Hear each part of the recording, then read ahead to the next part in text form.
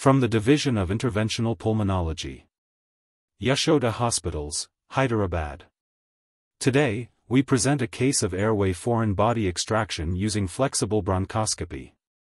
This 62-year-old male patient was undergoing a dental procedure and the dentist notices a missing screw. The dentist noticed cough following the incident and a chest X-ray showed radiopaque object in the right lower zone resembling the missing dental screw and was referred for bronchoscopy evaluation. Diagnostic bronchoscopy showed a metallic object obstructing the right lower lobe orifice. Using a forceps, the foreign object was extracted successfully.